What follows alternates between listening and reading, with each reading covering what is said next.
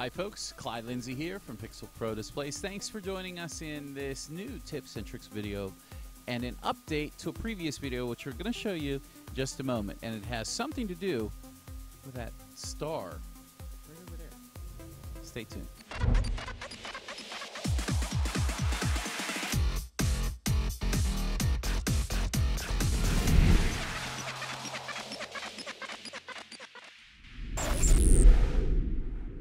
And we're back. Hey guys, let's go ahead and get started with this. So first I want to show you, if you have a modern version of xLights, meaning this is May 26, 2021. I'm using xLights version 2021.16.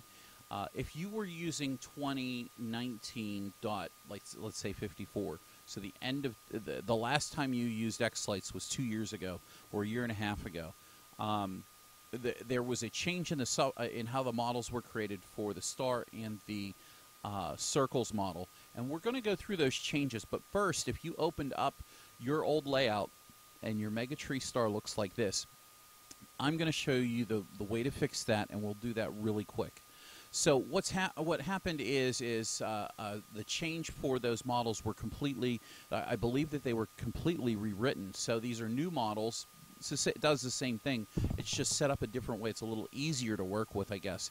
It provided a lot more options, and you'll see that whenever we get to the starting location. But to fix this so that it looks like a normal star again, first thing we're going to do is we're going to remember how you built your model. And the old way, if I were to allow you to recall some of this, is to create a star model. Now, this is my layout creation part 8 video, stars and wreaths, and I walked through this, and this is the old method. And you used to just put all of the layers in an order with a comma between them, and it would create those layers for you, and bam, it would be done. And you would just tell it which of the 4 start locations you would use. Well, now this has changed, and we don't physically use these. We don't use one single line for layers. We tell it how many layers the star has, or the circle has, I believe, and we'll get into that as well. And then we have to put these manually in and tell xLights, hey, this is how many pixels is in the center of the star, and this is how many pixels on the outside. So obviously these are reversed, and to fix this, all we have to do is reverse the numbers. So I'll do that really quick. I'll hit a 20 in here. 30, 40, 50, 60, 70. So if you did nothing more to your model, if you did nothing more at all to your model, period, this would be correct. If you didn't rewire it, didn't change it, you're just fixing it so that it just works right, you don't have to do anything else. We'll get more into some of the additional options here. Those are available to people who are building their stars, because there's different start points now, which is kind of nice, considering that people don't think to build stars how I consider to build a star. Somebody else considers to build it or wire it a different way. So this just gives you some different options, and there for you. We'll go into that in just a little bit. The other thing I'll say is, whenever you zoom out here, I noticed like this one is real big. I'm going to go ahead, right-click and unlock, and I'm going to move the star a little bit, and I'm going to make it much smaller so it looks a little bit more realistic. So that would be a fix for your layout. So if that's what you came for the video for, then fantastic. We just fixed your problem. But if you still need to build a star, let's go through and get some of the basic understandings to do this. Oh, and one final mention here. The small stars, it didn't seem to affect them. Whenever I converted ours over, it automatically worked correctly. I'm not sure exactly why that was, but it did happen. So, with that being said, what I want to do now is I want to share with you, if you purchased a wreath from Boscoyo, or if you purchased or made your own, or you have a star, the same thing is going to be true for both of them. It might be a little different for the wreath, much more simple for the wreath, we'll say. But in any event, let's just go ahead and get started. We're going to do from scratch. We're just going to create this star. And to get the information for building this star, you want to go to whoever's sale page, or however you decided to make it, however many pixels. What you need to know is you need to know the number of total pixels that are going to be on it and what the layer sizes are. So I've already gone to the trouble. We've already done the 20, 30, 40, 50, 60, 70 nodes per string. Now let's get this off of here, and we'll go ahead and we'll build a star model, and we'll show you some of these rather cool options. So now that we've got this here, let's go ahead and let's build into this a start location. So one of the things you want to do is you want to consider where are you going to start wiring your pixel at. And whenever you do wire your pixel, are you going to go clockwise, looking at it from the front? So I have my prop here, and I'm looking here. I know this isn't a star, but it's a snowflake. But I'm looking at it from the front. And this is the way xLights sees the model. It sees it from the front. So I'm looking at my star from the front, and I'm starting at the bottom, at the top. Am I starting in the center right here in the center? Am I starting on the left or right side, or am I starting in the crotch area? So you have a lot more options now than you used to. But what I wanted to point out is that whenever you're setting this up, you're doing it from the very front of looking at the prop. Whenever you wire it, it reverses it. There is a wiring diagram on the opposite side that you can follow and print out. And I want to make that very clear, because it's easy to get kind of confused when you're building these models. So if I were building a brand new star, where I would probably start is in the crotch in the bottom and the center. And so this is automatically by default what xLights will select is bottom, center, clockwise. And whenever we say clockwise, again, we're going out around the front side in a clockwise direction. If you turn this around and push it, and you push it in a clockwise direction, now you have to change the model in xLights to be counterclockwise. Or down in Australia, you say anti-clockwise.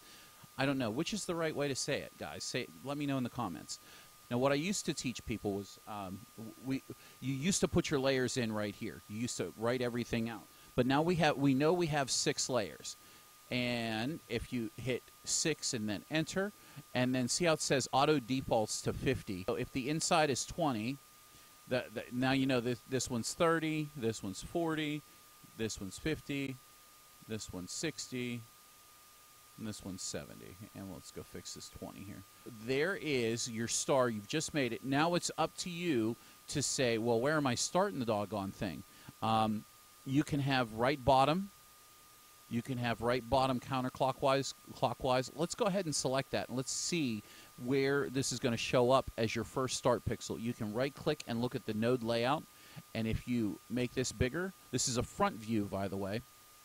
Right front, I believe that is here, so the bottom right tip.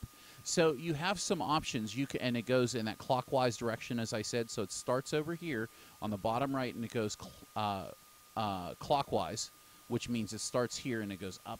So now let's go ahead and have a look at the wreath that's available at Boscoyo. You have your own wreath that you've created. Fantastic. Just know what layer sizes are important. What you have are built into the model. And in this instance, we have 99 nodes for this particular wreath.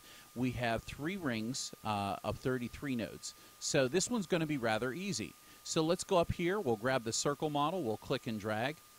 And I'm not using the wreath model. There's a difference between the wreath model and the circle model. The circle model does concentric circles, so it becomes that layered wreath, if you will. And the wreath is just one single row, so you can't do layers with the wreath model unless they change something. Maybe I better look at that real quick, because those developers, you know, they can do some crazy stuff sometimes. It just surprised me. No, it doesn't look like they changed it, so we'll get rid of that. Okay. All right, so let's go ahead and get back to this. So what we'll do next is we'll go ahead and we'll give ourselves the number of layers that we have. We have 3 layers, and after we enter that, we can enter our numbers, which are 33. Click again, 33. Click again, and 33.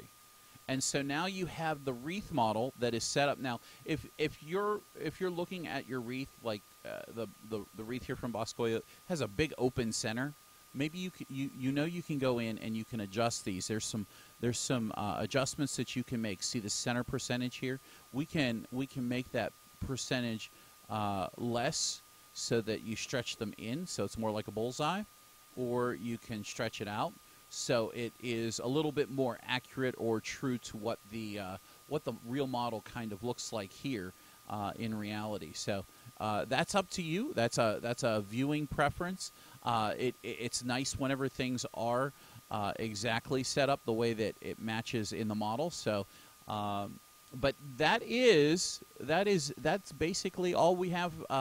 All we have to do is set up these concentric models. Now, the last thing that you want to do, obviously, with the wreath model is figure out where you're starting it. You have 8 different locations. You can start at the top outer and go clockwise or counterclockwise. You can start at the top center on the inside and go clockwise and counterclockwise, and then likewise you can do both from the bottom inner and the bottom outer and do them clocker.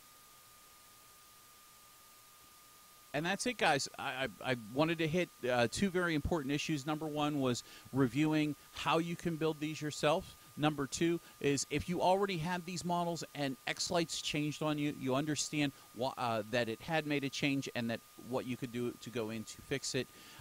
Just remember, if you did have to go in and fix it, it's no big deal. You don't have to change your start location because xLights didn't change that. But if you're building a brand new one, now you've got the background and a little bit of history and understanding on how to add it into your layout. So guys, that's everything from me. Thank you so much for watching. If you liked the video, please hit the like button. Don't forget to subscribe and hit the bell for notifications. Also, if you appreciate the content we do here at Pixel Pro Displays, by all means consider joining us at the PPD Sequence Club. There'll be a little link up here. And if you join the PPD Sequence Club, you get one awesome sequence each and every month, brand new to the store. We guarantee it. It's an amazing sequence every month. And if you don't like it, we give you a choice of 2 other ones. Now, also, if you're running into problems or you have questions or you're getting frustrated because you've got so many answers, by all means, join our small PPD Facebook community on Pixel Pro University. Just search Facebook or look in the link down below in the video description and go join our Pixel Pro University Facebook group. Guys, thank you for joining us. Really appreciate it. We will see you in the next video. Take care.